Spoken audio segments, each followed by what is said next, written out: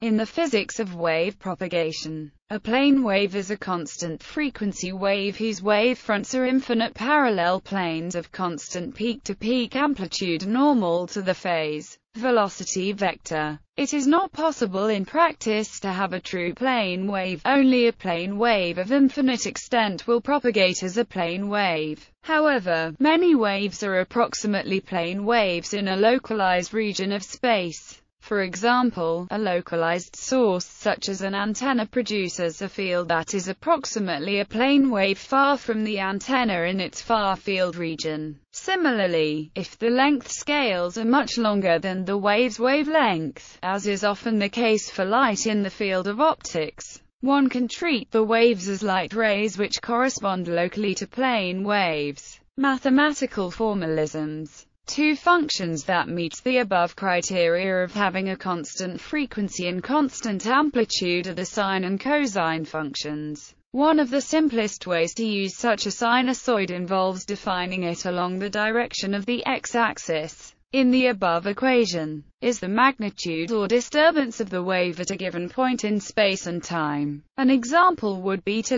represent the variation of air pressure relative to the norm in the case of a sound wave. Is the amplitude of the wave, which is the peak magnitude of the oscillation, is the wave's wave number, or more specifically the angular wave number, and equals 2 pi lambda, where lambda is the wavelength of the wave, has the unit of radians per unit distance, and is a measure of how rapidly the disturbance changes over a given distance at a particular point in time, is a point along the x-axis, and are not part of the equation because the wave's magnitude and phase are the same at every point on any given yz plane. This equation defines what that magnitude and phase are. Is the wave's angular frequency, which equals 2 pi t, where t is the period of the wave, has the unit of radians per unit time, and is a measure of how rapidly the disturbance changes over a given length of time at a particular point in space. Is a given point in time, is the phase shift of the wave, and has the units of radians.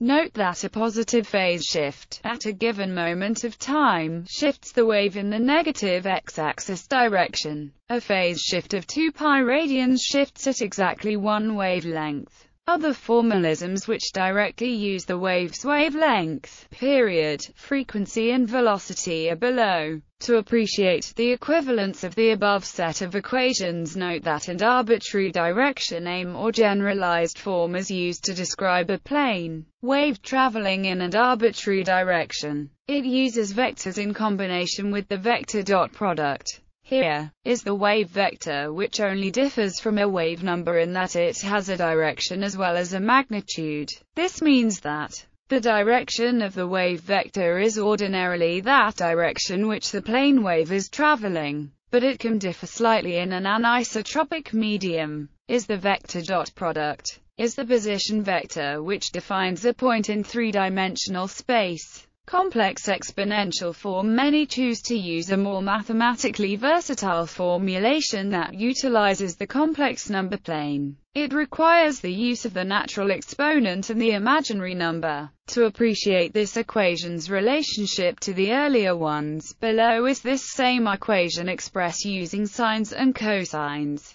Observe that the first term equals the real form of the plane wave just discussed. The introduced complex form of the plane wave can be simplified by using a complex-valued amplitude. Substitute the real-valued amplitude. Specifically, since the complex form equals 1 can absorb the phase factor into a complex amplitude by resulting in the more compact equation, while the complex form has an imaginary component.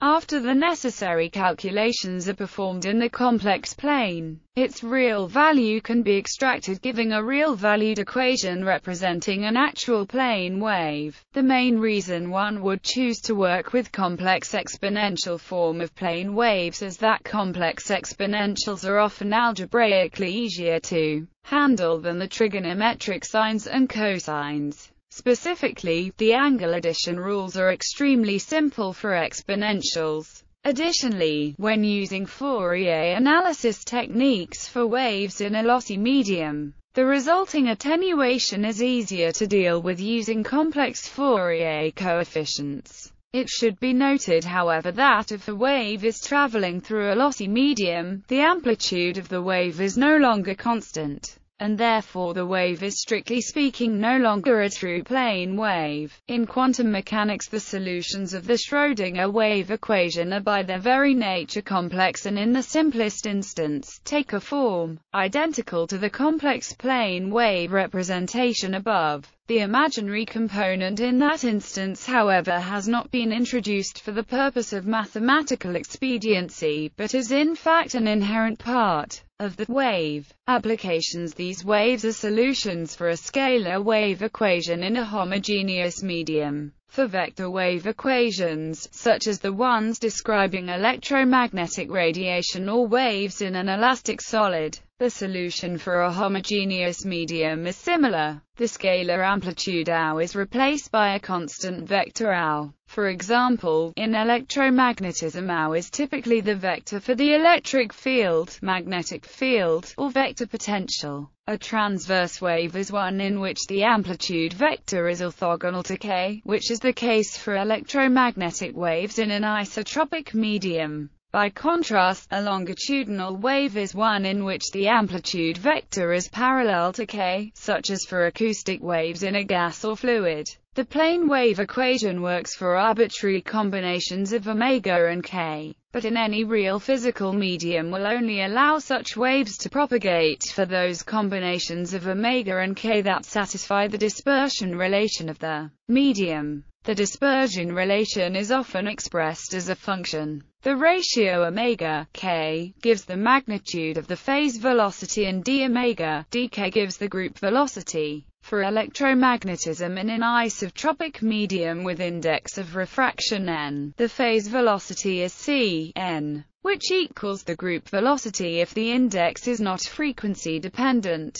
In linear uniform media, a wave solution can be expressed as a superposition of plane waves. This approach is known as the angular spectrum method. The form of the plane wave solution is actually a general consequence of translational symmetry. More generally, for periodic structures having discrete translational symmetry, the solutions take the form of block waves. Most famously in crystalline atomic materials, but also in photonic crystals and other periodic wave equations. As another generalization, for structures that are only uniform along one direction x, the solutions are of the form exp multiplied by some amplitude function a. This is a special case of a separable partial differential equation. Polarized electromagnetic plane waves, represented in the first illustration toward the right, is a linearly polarized electromagnetic wave. Because this is a plane wave, each blue vector, indicating the perpendicular displacement from a point on the axis out to the sine wave, represents the magnitude and direction of the electric field for an entire plane that is perpendicular to the axis.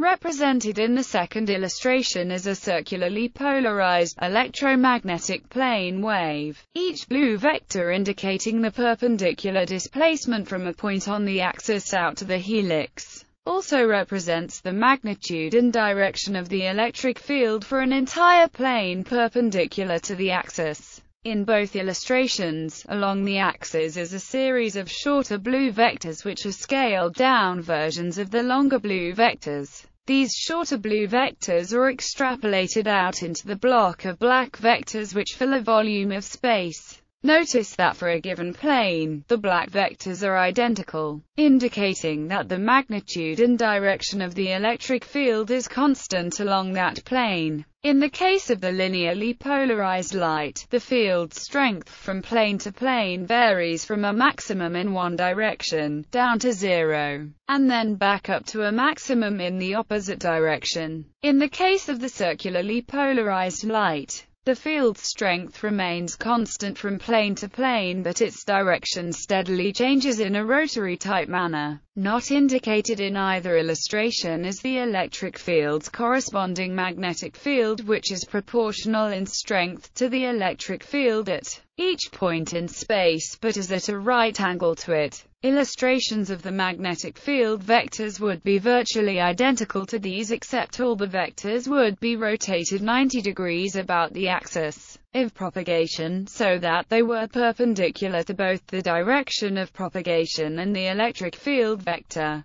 The ratio of the amplitudes of the electric and magnetic field components of a plane wave in free space is known as the free space wave impedance, equal to 376.73013 ohms.